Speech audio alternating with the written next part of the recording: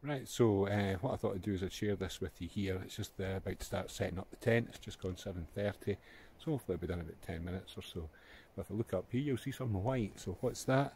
So ultimately I've got that Tyvek underneath the Dan Durston XMid 1.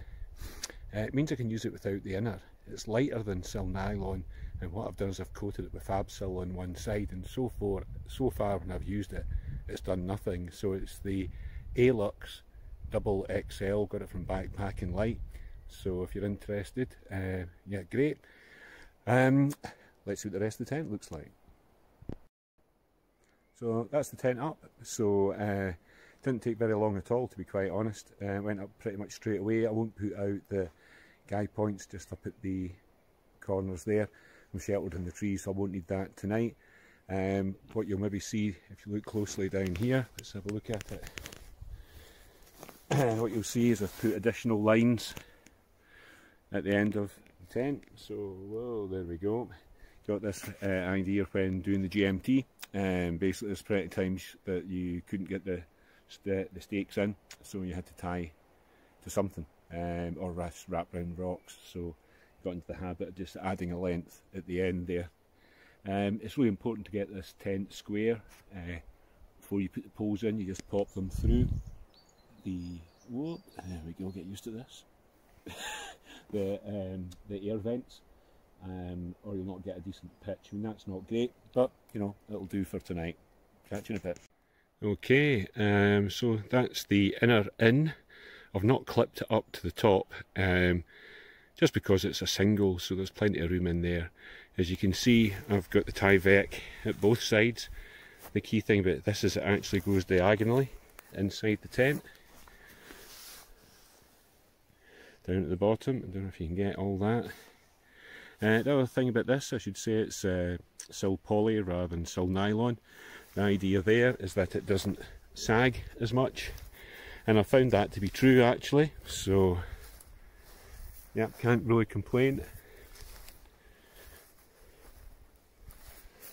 And 2 doors, 2 vestibules, all good. Okay. So that's everything out of the bag. Now I'm working at about 8 kilograms, far less than I've ever really walked with before, and it's not that I've bought lighter kit, although I've bought some. It's more to do with what I've left behind, and actually been a bit stricter with myself, and the changing point with that was when I actually weighed everything and actually popped everything onto lighterback.com. Certainly something worth doing. Took a wee while, but it was worth it. So what do we have here? So as I said, I've not put the nest up yet, it's just sitting in there. At the back, at the other vestibule, just put the empty rucksack. Looking down here, I've got some light reading with the maps. The red bag's a old, really light nylon shopping bag. Inside that I've got a, it's no smell bag anyway, that's what it is. And that's got like a couple of days worth of food in there.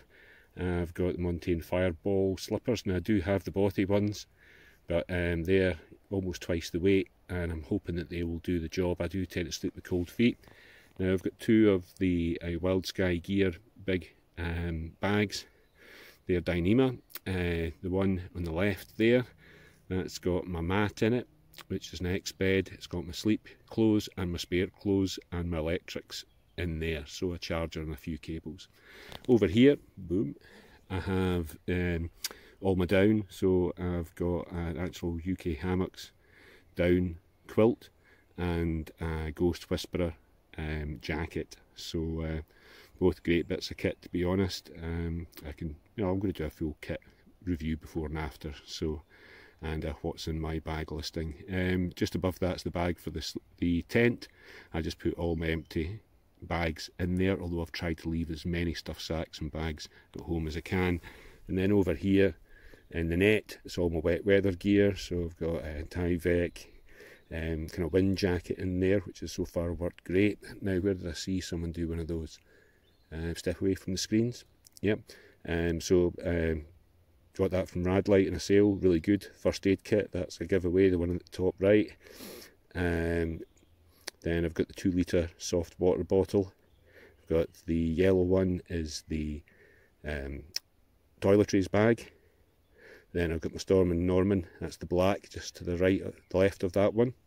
And then a Diddy bag in front, and Catadine B3, just the 0.6, because that's all you could get when I first got it. So that's the kit, and this is my home for tonight.